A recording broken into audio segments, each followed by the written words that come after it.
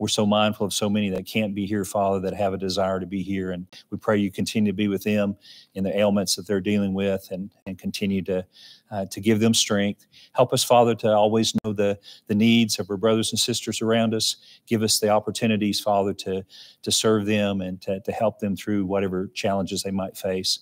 And Father, as we come together, we're thankful that we have your word revealed to us. We're thankful that we live in a time that we can study your will and your word and know your will for our lives.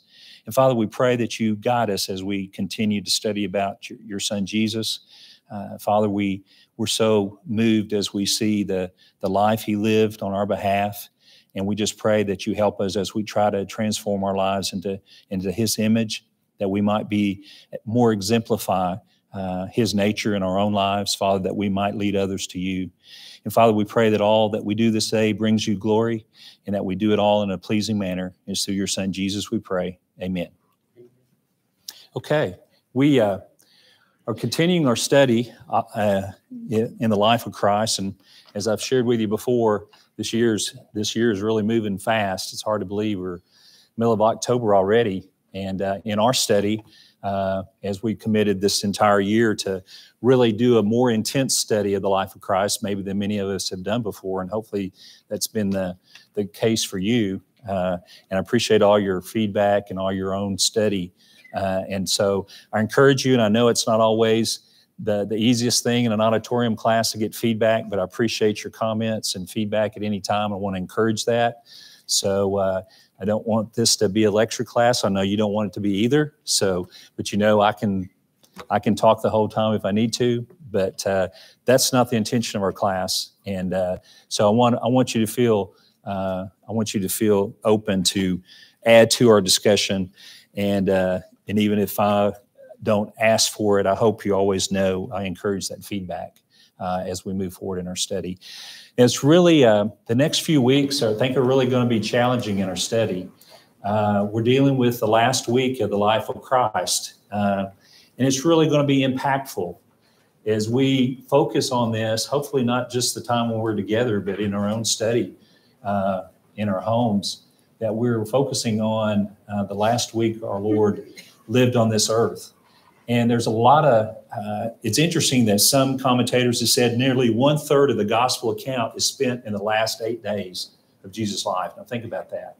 Nearly 1/3 of the gospel accounts are spent in the last 8 days of Jesus' life. One commentator said of the chapters which deal with the actual ministry of Jesus, almost 40% are devoted to his experiences in those closing days. It's a lot that happens that last week of Christ's life. Almost half of the 21 chapters of John are devoted to events that occur after Jesus' arrival in Bethany. And we're going to talk about Jesus' arrival back into Bethany today. So there's a lot that happens in the last week of Christ's life. And we're not going to be able to touch on all that in our study the next few weeks. So we're going to try to cover, as much as we can in our class. Try to tie things together in our sermons on Sunday morning, and Greg's helping us on Sunday night, so we can cover as much of that material as we can, which is just some really moving material. So we get the context of where we're at and what's been going on. We see, if you see Bethany, which is just below Jerusalem, which is just left of the Dead Sea, Bethany and Jerusalem. Bethany, to get an idea of the scale, Bethany is about 2 miles away from Jerusalem. So we've seen the case to where Jesus had come to Bethany. He'd healed Lazarus in Bethany, raised Lazarus from the dead. Then he leaves Bethany, goes to Ephraim, which Ephraim you see is north of Jericho. That's the wilderness area. Jesus goes off into the wilderness area. And then he's going to be journeying back towards Jerusalem. We saw that in the rich young ruler last week we studied about. It was when Jesus is kind of on his way back to Jerusalem. But he'll go to Bethany, and he spends his time in Bethany before he'll enter into Jerusalem again for his final visit to Jerusalem. So, and we're going to find that today, that Jesus comes back to Bethany after departing and going into the wilderness. One thing I want to touch on before we move into the text today, is last week, you remember we studied about the rich young ruler. And there was a lot of really good comments about the rich young ruler. Mike and Greg and others made some really good comments. And there was a passage I had at the end of that study that we didn't get to touch on that I think is really important in context to the comments that we were getting from Greg and Mike. Because you remember the rich young ruler, he had done all these things that in the law that he was supposed to do. And he's told Jesus, I've done all these things. And what's Jesus telling that he needed to do? Yeah, go sell all that you have and give to the poor, and you'll have treasure in heaven, and follow me. And what was his reaction? He went away sorrowful because he what? He had much possessions. Jesus knew that the riches was standing in his way for really being the disciple that he needed to be, right? So, and we had that discussion about, wow, it's really tough when Jesus asked somebody just to sell everything you have. Now, there's a context to the first century that Jesus actually called full-time disciples. He did that with his 12 apostles. And Peter, James, and John were fishing, and they were told to leave their fishing business and just follow me. They left and followed him. We talked about how tough that would be to leave your family and do that, even though we know they'd come back and see their family on occasion, but they would travel with Jesus. So Jesus called full-time disciples. Not everybody left everything they had. We're still disciples, but there was a purpose for some of them to be full-time disciples, particularly the apostles. But one thing that's interesting, and this in context to that, this is in the context of what we read. Peter makes a response after the discussion of how difficult it is for a rich man to enter the kingdom of heaven. After he's had this conversation with the rich young ruler, remember we talked about that last week. Well, Peter makes a response that says, Peter began to say to him, behold, we have left everything and followed you. Now, this is after the conversation with the rich young ruler. Now, in Matthew's account there, Matthew adds additional information for us where Peter says, what then shall we have? Okay. So Peter's saying, he's listening to this conversation that the rich man needed to sell all he had and give to the poor, and then he'll have treasure in heaven. And Peter's thinking, we have left everything. What are we going to get? What are we going to get? Now, we know they didn't understand the idea of the kingdom. But listen to Jesus' response, and I think it's important and maybe help us in context of this. Jesus' response to Peter is, truly I say to you, there is no one who has left house or brothers or sisters or mother or father or children or farms for my sake and for the gospel's sake, but that he will receive 100 times as much now in the present age, houses and brothers and sisters and mothers and children and farms, along with persecutions, and in the age to come, eternal life. But many who are first will be last, and the last shall be first. What's Jesus telling Peter about giving things up for him? It'll come back to you 100-fold. So when we're thinking about, man, he's asking them to do something tough, when he asked them to give up everything they had, Jesus is saying, anybody that gives up all their stuff for me, it's going to come back to you 100-fold. So when we think, man, that's a hard thing to do, but Jesus is saying, I'm not asking you to be destitute, because I'm going to take care of you. If you give up on my sake, for the gospel's sake, you'll be rewarded 100-fold and be blessed beyond this life. Obviously, we know the importance of that, but there seems some indication that the Lord will provide. And that great idea of faith to be able to just empty and be willing to say, it all belongs to you, Father, but I'm going to follow you. So I think that's an important aspect of it as we're talking, as he calls these others, but he's saying, you're going to be rewarded 100-fold. Bill? And we see and realize in this room today, there's been a lot of people that done that. We saved more than we ever expected. I mean, can we testify that this life? And Bill, you've got a lot of years experience of that too, don't you? I mean, those of you who have experienced that in your life and you've seen it come back 100-fold, huh, Bill? 100-fold. I appreciate you sharing that.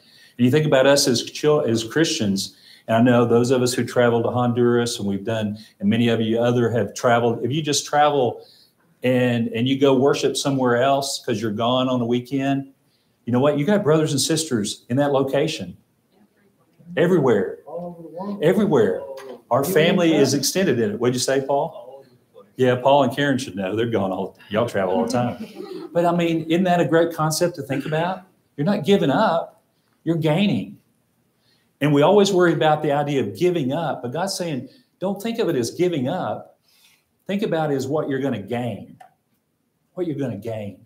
I think our human nature, I know it is for me, is think about what I'm going to give up, what I'm going to lose. It's not about losing, is it? It's about gaining. And if we can change our concept, our mindset to think about, I'm not giving up, I'm gaining. And that's what it is in following Christ. We're gaining so much more than we're ever giving up. But we live in a society, it's hard for us to see it that way. And he even mentions here, you're going to have persecution, but you're still going to gain so much more than what you're going to lose, even in the face of persecution. Even in the face of persecution. So, any thoughts or comments on that? I didn't want that to go unsaid because we really, I mean, that's a hard statement that he told the rich young ruler. You know, go sell everything you have and give to the poor and you'll have treasure in heaven. And Peter's wondering, we've given up everything. What are we getting out of this?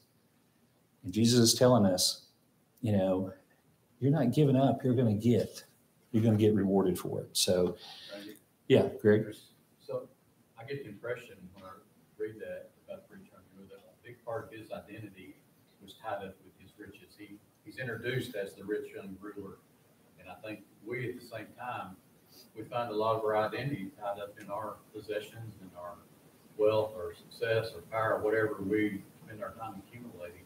And that's what he's really asking you to give up, is put yourself last and put me first. And that's harder than going and selling an old car. You know, I mean, we're talking about redefining who you are. Great point. Yeah, Greg mentioned that to me after class last week, so I'm glad I got a chance for you to bring that out, because that's an excellent point. It's his identity. His identity was in his wealth.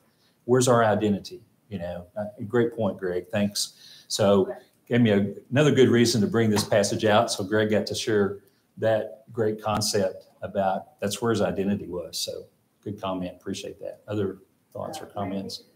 Yes, Sue? Wasn't he raised, though, with those kind of ideas that wealth was very important along with? Yeah, we talked about how they thought if you were wealthy, you were blessed by God and you were in God's favor. See a little bit of why he... Yeah, and you see how much we're dealing with the life of Christ. How much is Jesus having to change a whole way of thinking, a whole mindset in their hearts, isn't he? Because they've been raised this way. And we see that in our world today. People are raised with these concepts and these ideas, and it's hard to change hearts, isn't it? And we see it in Jesus' day. It is hard to change hearts. When you've been raised a certain way, you've been taught a certain way, how do you change your hearts? It's got to be through Jesus that we can change hearts, through his word. But Jesus was dealing with that, and we see what a challenge it is for people. That today we give up everything, house, family, and everything, and go out to do it. Yeah. Well, and there's a context there to where we're not asked to give all that up, and we're asked to not allow it to be first before God. There may be times we're all stewards. We look at this, we're all stewards. Everything we own belongs to God. He's letting us use it. And then he may ask us, you need to use this for this purpose from time to time. And we need to be willing to use it for that purpose from time to time, because we're just stewards of what God's given us. So I think, anyway, I just think it's an important passage to look at after we talked about that aspect of giving up all. So, Greg, I mean, not Greg, I'm still stuck with Greg. Sorry, Paul. Yeah. The parable of the different talents that was given to each one and what they did with them. You know, that's a lesson also. Yeah. Use what God's given you, huh? At whatever level it is, we all have different talents and abilities, don't we? And we use what God's given us. Great point, Paul. Do what, John? We're all different. And we're all different. We're all different. Okay. I just wanted us to tie that together. So today, we're going to be dealing with preparation for a feast. And I want to give us a little background material when Jesus comes into Bethany and kind of tell you what's going on. Exodus 23 tells us there's three major feasts that the Jews have. And Exodus lines it out 3 times a year. He's talking to the Jews 3 times a year. You shall celebrate a feast to me. You shall observe the feast of unleavened bread, which is the Passover. for 7 days. It was a 7-day feast. Passover is a 7-day feast. For 7 days you were to eat unleavened bread as I commanded you at the appointed time in the Mount of Abib. For in it, which is around our April, for in it you came out of Egypt, and none shall appear before me empty-handed. Also you shall observe the feast of the harvest, which is Pentecost, the first fruits of your labors from what you sow in the field. Also the feast of the ingatherings, which is the feast of the tabernacles, which we've studied about. At the end of the year, when you gather in the fruit of your labors from the field. 3 times a year, all your males shall appear before the Lord God. So we're going to talk about the crowds coming into Jerusalem for Passover. This gives us some context because Jesus is going to be on his way to Jerusalem. He's going to go to Bethany. We're going to talk about what occurs while he's in Bethany this morning. And crowds are coming to Jerusalem. And this is why. Because they are all required to go to Jerusalem for these 3 major feasts. So there's going to be thousands of people come into Jerusalem for the feast day. I've heard, now your commentaries, I don't want what they might say. I've heard anywhere from 250,000 up to 1 million people. I mean, there's a lot of people. I mean, you can see a wide range of what scholars speculate. But regardless, there's a lot of people. And it's because it's a major feast. It's a major feast. And this is a feast. Not all their feasts had to be done in Jerusalem, but this one has to be done in Jerusalem. So that's why we're going to see the crowds are coming to Jerusalem. So we look at our text today, John 11, introducing our text. Now the Passover of the Jews was near, and many went up to Jerusalem out of the country before the Passover to purify themselves. Okay, so they're coming from Galilee, which is north of Judea, the region of Judea. They're coming from all over. All the Jews are converging on Jerusalem for Passover. And they're coming early. They're already coming. It's a week-long deal, but they're coming because they need to be purified. We're going to talk about that a little bit. Verse 56, so they were seeking for Jesus and were saying to one another as they stood in the temple, what do you think? That he will not come to the feast at all? Now the chief priests and the Pharisees had given orders that if anyone knew where he was to report it so that they might seize him. Okay, remember when Jesus had left Bethany after raising Lazarus from the dead, the press of the people, we see how the Sadducees, Pharisees, they'd all come together and decided Jesus has to die. We've looked at those passages. Jesus goes to the wilderness area. They don't know where he is. So they basically put out, the religious leaders have put out this word that if anybody knows where this Jesus is, you need to tell us. Now, some commentators even say that they probably had, which they would do, they would post writings, like we would say, not a wanted poster per se, but they would post things all around the town. We're looking for Jesus of Nazareth. Very possibility that they did that because the word was out that they were looking for Jesus. The leaders wanted to know, if you know where he is, you need to tell us because we're looking for him. So all the people know the animosity. All the people know what Jesus is dealing with and that the leaders are after him. So the question comes up to some of them that what? What about Jesus at the feast? Is he even going to come? Yeah, Gloria. You think he'll come? They know what's waiting for him when he gets there. They know they're all laying in wait for him. And some of those who have come in, the pilgrims have come in going, do you think he'll come? Do you think he'll show up this year? Do you think he'll come to the feast? And so we see that Jesus, therefore, 6 days before the Passover, came to Bethany, where Lazarus was, whom Jesus had raised from the dead. Now, somebody characterized what was Jesus' relationship with Lazarus? Good friends. And who else? Mary and Martha, who were what relationship to Lazarus? Sisters. There was a close connection there. Jesus would come to Bethany, and that's where he would stay when he was going to Jerusalem. So before he goes to Jerusalem for the Passover feast, he comes to Bethany, and he comes to see him. Mike? I was going to say, backing up just a little, as much as they wanted Christ, Jesus, you'd think they'd offered a bounty because money talks. People are greedy. And they will give Judas a little bounty, won't they? But it seemed like they would have then. Exactly. That's a good point, Mike. You know, at this point, they're just kind of, hey, we want to know where he is. because of the crowds. Remember, we'll see passages, because of the crowds, they didn't want to take him at certain times because of the crowds.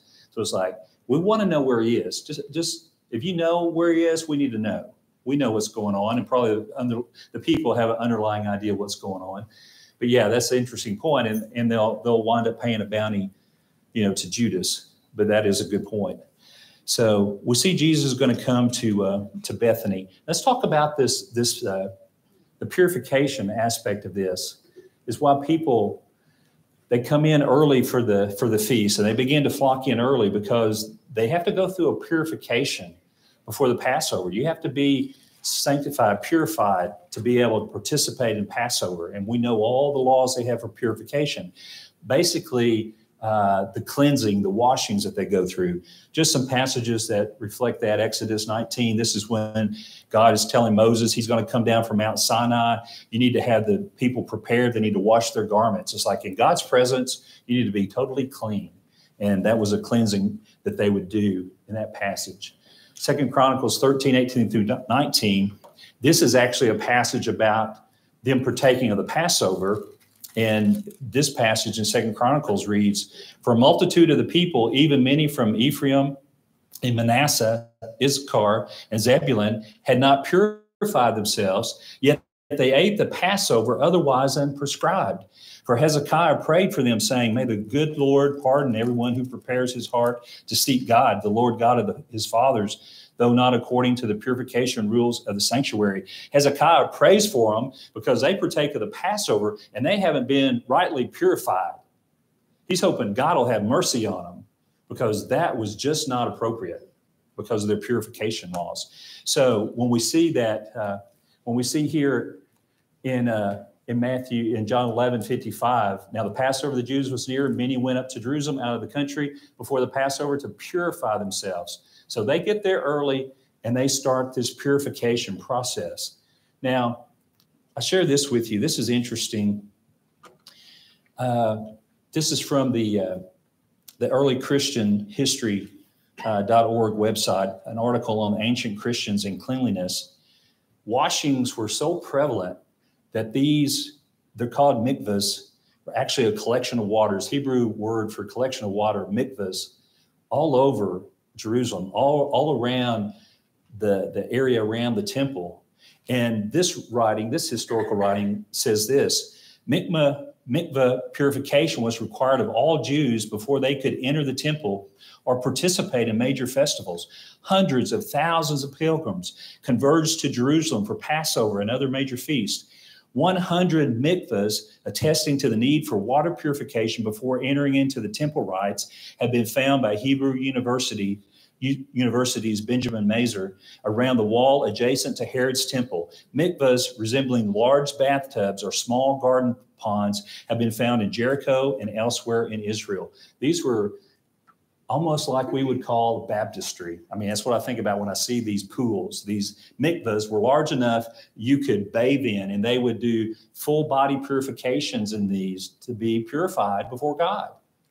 And so there'd be hundreds of these mikvahs around. He talks about in this historical setting around the temple, that they would be there and have to take time for these thousands of people to use these mikvahs to purify themselves, because they had to be purified 3 or 4 days before the Passover feast, to have time for all these people to be purified to be able to participate in the Passover. So we see 7 days before the Passover, the crowds are already coming in. The purifications have started. So you get an idea of just the magnitude of the people that are coming into Jerusalem, the things they have to prepare themselves for to be able to participate in the Passover itself. Any thoughts or comments, Mike? Just a question: were these like springs, or were they need to be emptied and filled? No, some were spring fed. Some were spring fed, but then some would also be filled from the other pools. Water would be transported in, but a lot of them were spring fed, from what I read. A lot of them were. Those around the temple were. The ones around the temple were. Mm-hmm. Yeah. Because they had to do it before they went in. Had to do it before they went And in. they So put on clean clothes. yeah, it was a full body purification, And interesting aspect. I mean, it's, we could really do an intense study about the importance of baptism and God's requirement that we be immersed. They knew about immersion. The Jews understood purification and the idea of being purified and cleansed to stand before God. Interesting. There's a lot of study you can do into that. Baptism is not such a foreign idea from the Jewish concept of purification. And a long time. So that's an interesting study in itself. The people that want to complain about being immersed in baptism, this is something that has been God's purification idea. The idea of being cleansed before God is an old concept. Thoughts or comments? Did I see a hand? This reminds me of that saying that cleanliness is godliness. Yeah. I mean, Yeah. I wonder where that came from, Susan. That's a great point. Cleanliness is godliness, because that was the very point here is you got to be pure to be before God. That's a great point. I wonder where that originated. That'd be an interesting study in itself. It may have originated from this kind of a thought. Great point. Karen? I don't know, this is very interesting right here because, so many people think that you really don't have to be baptized. They may be baptized, it was just some other act that they did. They were saved before they were baptized, and this seems to kind of solidify. There's a lot of significance. I mean, we could really just do a study. I'd really like to do an intense study on just that aspect. And there's a lot of Everett Ferguson, other church historians have written a lot about these cleansings in the old times and the significance. But the idea that God requires a cleansing, and you think about that in our realm as Christians, he doesn't change. But we knew a different concept of the cleansing, don't we? Great point, Karen. So I want to share that with you because I think that's very interesting. It's things that we don't hear about. All those pools and all the cleansings, the immersions that they were doing to be able to be purified for the Passover. Mike? Google. Tell me what it says. The statement may be another one of those made famous by Benjamin Franklin. Okay. Or Richard's Almanac. That cleanliness is next. And Benjamin Franklin was a Bible reader, so who knows? He could have got the idea from something he read. So I think you guys are right on target. I appreciate that comment. Good comments. So other thoughts or comments? Yeah, Karen. Back when they had the tabernacle and they moved it and everything, but the priest had to wash before they could enter into the. Oh yeah, the priest had to wash. We're dealing with one aspect of cleansing before the Passover, but the priests were constantly cleansing, weren't they, Karen? They were cleansing for anything they did before God. Yeah. Is that, cleanliness is godliness. They were having to clean to do anything for God. So it's a great point you raised, Susan. So yeah, great thoughts there. So try to get the overall context of this is what's going on. And this is the environment that Jesus is going to come into Jerusalem.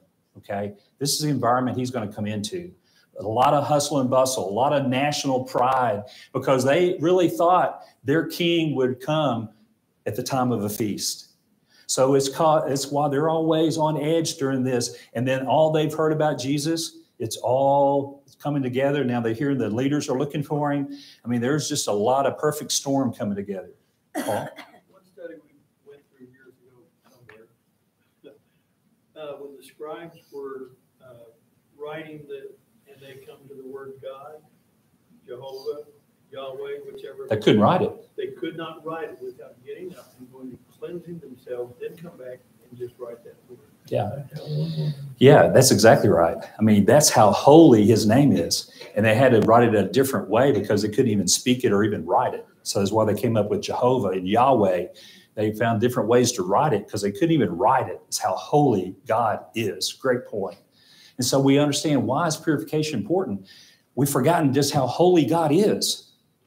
I mean, we brought God down to our level. He did come to our level in giving his son and living on earth, but we've left him here, and he's still holy, and I think that's a great point you raised. We miss that point sometimes. Yeah. Other thoughts or comments, Mike? That what he said just makes you really cringe when you hear people who use the Lord's name in vain. Man, isn't that true? If you really understand, I want to say, man, don't do that. I know. If you really understand who God is, No, don't ever do that. You can can't see even why write it's his name without taking a bath. You better leave that alone. we've missed that aspect, haven't we, Mike? Yeah. Yeah, we played it down. We played it down. We've played it down. Good comments. Appreciate that. Like God on our level instead of raising ourselves to his level. That's it. Exactly, Paul. That's exactly what we've done. Okay. I've given you a lot of background material, so let's look at the text that I want us to look at this morning for a few minutes. He's going to Bethany, and something happens in Bethany. John 12, 1-4. Jesus, therefore, 6 days before the Passover, came to Bethany where Lazarus was, whom Jesus had raised from the dead. So they made him a supper there. And Martha was serving, but Lazarus was one of those reclining at the table with him. Mary then took a pound of very costly perfume of pure nard, anointed the feet of Jesus, and wiped his feet with her hair. And the house was filled with the fragrance of the perfume. Now he comes to Bethany, and he goes to the house. Now, we're told it's the house of Simon, and another in a parallel Mark. I actually have it up here. I was looking to see where it was. Mark tells us it's in the house of Simon, a leper. Now, in Luke 7, we studied about Jesus in the home of Simon, and a woman comes and anoints his feet, and it sounds similar, but it's two different stories. Simon before was the Simon of the Pharisees in Luke 7, and it was a sinful woman. And they got on her because of her immoral character. This is Simon a leper, and it's going to be Mary, the sister of Lazarus, and Martha. And she's going to be criticized for a different reason, is what's going to occur here in this occasion. Who is they? They gave a dinner. Now, they're in the home of Simon the leper. Most speculate that Simon is probably a leper that Jesus cleansed. Obviously, he's not still a leper because what? They couldn't be around him, and he couldn't be in his home. So most likely, he's a leper that Jesus has cleansed. Now, it's an interesting aspect also that Mary and Martha are there helping with this meal. Some have speculated that Simon could be the father of Mary, Martha, and Lazarus. We don't know that for a fact, but he lived in Bethany. He had a home there, whether it's his home or maybe it's the home that they all lived in together. Now, we don't know that, but it's an interesting concept. There's a closeness there because Martha's doing the serving in Simon's home. So there's a connection there of some kind. Paul? New King James, next verse says, the one of his disciples, Judas Iscariot, Simon's son. So I think it may be a different Simon, Paul. I think that's the case in that, but that's a good point. We might need to research that a little bit too. So yeah, good point. I think his was a different Simon, but I'm not totally sure of that. But interesting thought there. So here we see the context. They're there at a meal. And so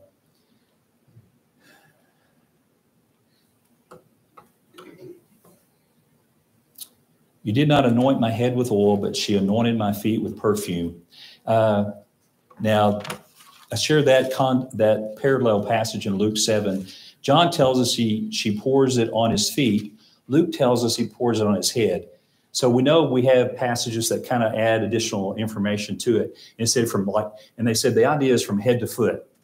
Okay, it's just the terminology. One uses head, one uses foot, but the idea is she anoints him from head to foot.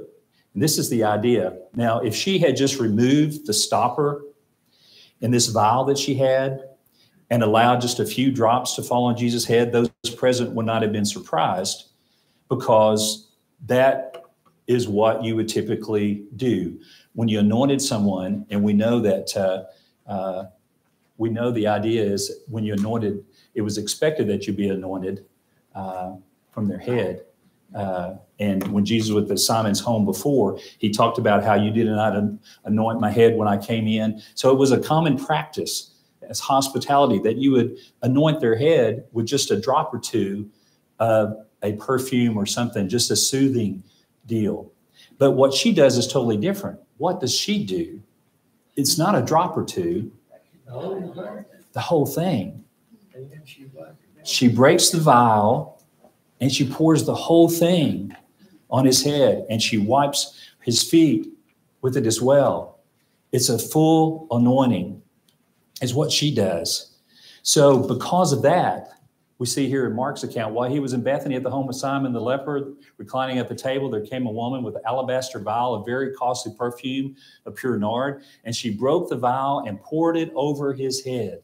It wasn't just a drop or two. She pours the whole vial on his head. So what's the response? Well, the response is Judas Iscariot that Paul mentioned. Judas Iscariot, one of his disciples who was intending to betray him, said, "Why was this perfume not sold for 300 denarii and given to the poor people?" Now, he said this not because he was concerned about the poor, but because he was a thief. And as he had the money box, he used to pilfer what was put into it. Therefore, Jesus said, "Let her alone, so that she may keep it for the day of my burial. For you always have the poor with you, but you do not always have me." Now, this nard was an expensive, here's how it's defined as I looked it up. Nard was an expensive rose red ointment imported from far off India, a mixture of oil and liquid perfume distilled from a rare plant. This is very expensive. And obviously, he says it could be sold for 300 denarii. It's almost worth a year's wages. A year's wages. And so she takes this vial and pours it, not just a drop or two, the whole thing. A year's worth of wages. Joe? Randy, in this day and age, they didn't have CDs put their money in. Yeah. Or savings accounts. Expensive, the fact that he says this is an expensive perfume, this is her life savings that she's doing. You know, it's not a cheap bottle of Dollar General store, perfume. Exactly. $5 for a gallon. This literally is her life savings, and she's giving it to him. Man, that's a great point, Joe. Thanks for sharing that. We forget that yeah, they weren't putting their money in it. This was part of where she put her money, wasn't it? That was her savings. Really great point, because it's trying to let us know this is a real sacrifice for her, isn't it? This is something that was very precious to her, that meant a lot to her, but she loves Jesus so much that she's going to give it, she's going to use it to honor Jesus with. Now, got some questions to ask you as we look at the rest of the text. But Jesus said, okay, now Judas, well, let's go back to Judas. We've been told, John's told us about Judas's character before in his writing. That, remember, John's writing after the fact, and he'll tell us when Judas comes up, he'll tell us that he was a thief. Judas' heart was not where it needed to be. Judas' heart was other places. He didn't care about the poor. He cared about the funding. And it's interesting, I think in Matthew's account, it's right after this occasion that Matthew records, I believe it's Matthew, maybe John, that's when it's kind of to the tipping point for Judas to some degree. This is when he goes off to the leaders to reach his greedy arrangement to hand Jesus into their hands. It's after these occasions and this waste, and he's responded this way. You just see the greed that's in his eye, in his heart, just not where it needs to be. But Jesus responds and says, "Let her alone. Why do you bother her? She has done a good deed to me. For you always have the poor with you, and whenever you wish, you can do good to them, but you do not always have me. She has done what she could. She has anointed my body beforehand for the burial. Truly I say to you, wherever the gospel is preached in the whole world, what this woman has done will also be spoken of in memory of her." Now, Jesus is not saying not to care about the poor, is he? Because he said, what about the poor? They're always going to be here. Yeah, you're always going to be able to take care of the poor. But what's the other side of that? I'm not always going to be here. I'm not always going to be here in physical form, that you can do this for me. Now, we understand through the rest of the message of the Acts and the gospel message that whatever we do to one another, we do to Jesus. But this is your last opportunity to show love to me in a physical form that I'm here in front of you. That's what he's saying. And so, Greg? Do you think she realizes he's about to die, or is this just a gift of love and appreciation in their relationship with him?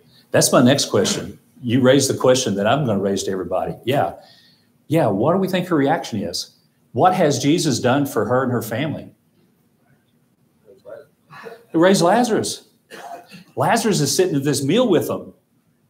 Lazarus was dead, comes out of the grave. Jesus brings him out of the grave, and now they're sitting having a meal together. And Mary, we've seen Mary sit at Jesus' feet before, hadn't we? Remember when Martha rebuked Mary and told Jesus, Jesus, don't you care that I'm doing all the work and my sister is sitting here? She was sitting at Jesus' feet. And Jesus says, she has chosen that which is better. And so she has been taking in all this. She's been spending a lot of time with Jesus, but he just raised her brother from the dead. And no doubt, like Greg said, there's a lot of gratitude there, isn't it? There's a lot of outpouring of love. And we've talked about this family was close with Jesus because he spent other times in Bethany that he came and shared meals with them and stayed in their home. There was a really connection. Now, what did she understand from the things Jesus said? Jesus had talked about his death, but most of the disciples, what? They didn't understand it. So my question comes back to what Greg said. Did Mary have a greater concept of hearing what Jesus is saying? Because we know how in tune she is with Jesus, because she sat at his feet and she let everything go aside to really focus on things Jesus said. How many other conversations had she heard Jesus have about what was going to happen to him? I mean, did she have better understanding? Had she really paid attention? Did she have some concept of what he was fixing to face? Jesus said, she's done what? She's prepared me for my burial. You know, why do you let her alone? She has done what she could. She's done what she could. She's loved me. She's shown love just in a way that she was able to. And like Joe has said, she has given the thing that's most precious to her to try to show Jesus just how great her love is for him. She wanted to show a physical act. And so she gives the thing that's most valuable to her to show Jesus just how much she loves him, and if she's conceived the idea that he will die, that she wants to take this opportunity to do what she can. And Jesus says, what's he say? She's done what she could. She has anointed my body beforehand for the burial. I wonder what the others thought about that when he said that statement. We don't get a reaction, but we know they didn't really understand. But he's pretty open when he says that, isn't it? Well, they thought, well, your burial, when's that going to be? I mean, maybe they're thinking, they're not thinking it's going to be immediate, not just in a few days, but it's just in a few days. And that's why I think this act of love means so much to Jesus. And they're not going to get the chance to really prepare him. You remember the women come after the crucifixion to the tomb to anoint Jesus, preparing, and he's already risen. So they didn't get the chance to really prepare him like they should have for his burial. But Mary takes the opportunity to actually prepare him for the burial that's coming. And you talk about what a great expression of love. Back to Greg's point, I know it's a great expression of love to what he means to their family, what he's done to her, for her brother, to raise him from the dead. I almost have the idea that she has some foreboding concept that Jesus isn't going to survive this. They've seen all this ratchet up. They've seen we've read about the intensity of the attacks on Jesus after he raised her brother from the dead, and he had to leave their town to go to Ephraim. And now he's coming back to Jerusalem. She knows he's on his way to Jerusalem for the feast. I think she knows he's going right into the heart of the trouble. And I think she really senses he's not going to survive this. And I'm going to show him how much I care about him. Thoughts or comments? I was just going to say, to me, it's a sense of jubilation. I'm sorry? a sense of jubilation. Jubilation. It's also anointing, so understand her Yeah. celebration of bringing Lazarus back, but also her celebration of getting to be in the presence of God. Yeah, that's a great point too, just being in his presence. Yeah, and the opportunity she's had. Other comments before we close this morning? I think when we just let this soak in, such a great expression of love. And, we think about how do we really show our love to Jesus? I mean, now we don't have him physically, but who do we have to show love to? One another. Well, one another, taking care of one another. That's how we show love to Christ, is how we love one another. So just a great passage on love. We're going to deal with now, Jesus will be going into Jerusalem, and we'll deal with a lot of that happens after that. So thanks for your great comments this morning and your attention. Oh yeah, page numbers for next week. Pages 248 to 252 in volume 2 of True for Today. 248 to 252.